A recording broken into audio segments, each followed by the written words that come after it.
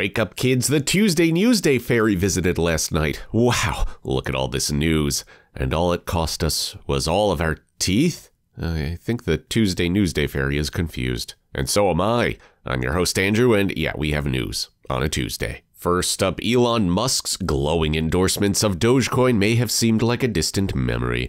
But on Monday, Twitter randomly changed its logo to the meme coin's beloved mascot.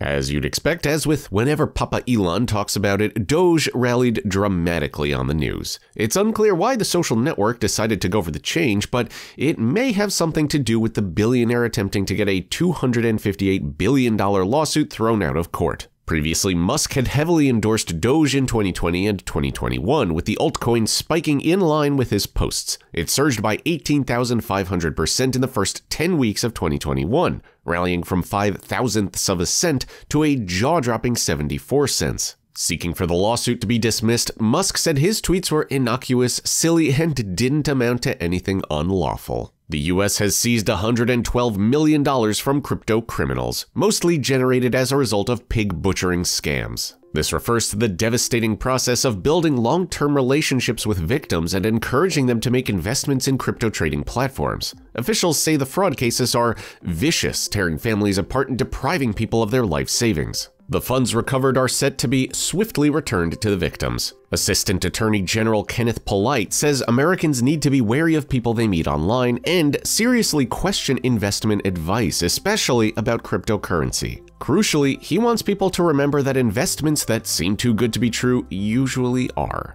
Binance's CEO has said that a picture that appears to show an Interpol red notice calling for his arrest is fake and photoshopped. The account that tweeted the image now no longer exists. Changpeng Zhao, CZ, says that the doctored picture was likely planted or sponsored by another exchange, hurting the industry and themselves. He added, "There are enough external forces attacking us. Our industry needs to unite at this juncture." Binance's chief strategy officer, Patrick Hillman, says the public panic created by the picture was simply a destructive rumor or an illicit market manipulation strategy. And if it had been true, very senior figures in law enforcement would be guilty of multiple felonies. Reminder, Binance is the parent company of CoinMarketCap.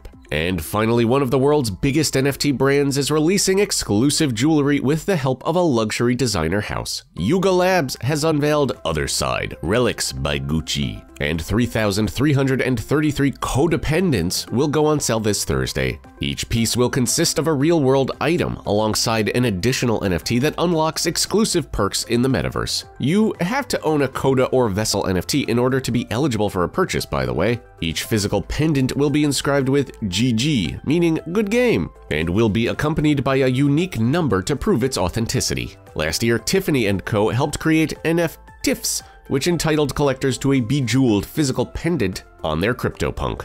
They sold out in just 20 minutes. And here's something that you can do that doesn't even take 20 seconds. Like this video, subscribe to our YouTube channel, and click on that little bell icon to get buzzed whenever a new Crypto Espresso video goes live. And what did you think about today's episode? Well, just let us know in those comments below because I read them and I take feedback very, very seriously. Questions about our headlines or crypto in general? Take the plunge and ask Alex in that description below. Alex is always a great resource for all things Web3 and the metaverse, and that about does it for today. Again, I've been your host Andrew, these have been your headlines, and we'll see all of your beautiful shining faces tomorrow.